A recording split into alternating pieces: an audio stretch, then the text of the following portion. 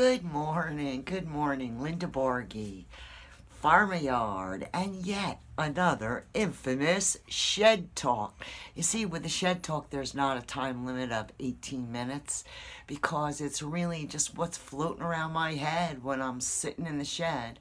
And what's floating around my head today, fine folks, is microgreens. Oh boy, I am so excited about microgreens. You know, Alan Greer up in Walker Valley, when I was farming up there, Abundant Life Farm, I told him, because I used to go down to the gas station, that was the hangout, the gas station at 4 o'clock in the morning and get a cup of coffee with all the construction guys and the road workers and me. But it took a while, but they let me into their pack.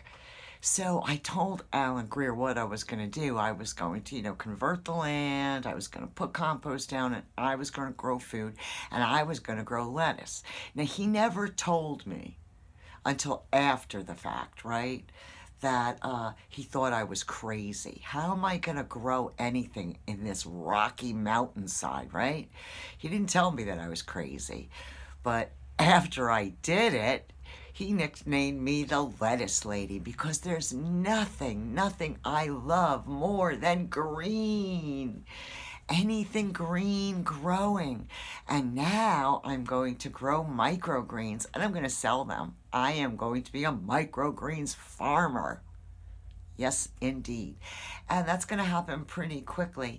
I should have my first crop by the first of the year.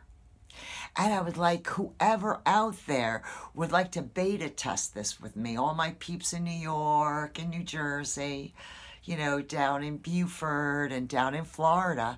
I want you to raise your hand and send me your snail mail address. And I want to mail you some. And I want to see how they show up. I have a funny feeling that these buggers are so strong that it's not going to affect them. And when they arrive in your doorstep, they are going to be alive. Not just alive with nutrients and flavor, but literally alive with roots and a little bit of water on the bottom of the tray. So I am thinking about microgreens, all those babies. I'm going to have babies and babies and babies. I'm going to have a crop every 10 days. So that's what's floating around in my head right now. Kohlrabi and amaranth and basil and peas and arugula. Oh boy, it's gonna be fun. And I'm gonna film the whole thing so you guys can see it from beginning to end, which is going right in my mouth. All right, kiddos, have a great day. Another shed talk. Spread the word. Microgreens are the deal. I'll catch you on the flip side. And until then, grow healthy, people.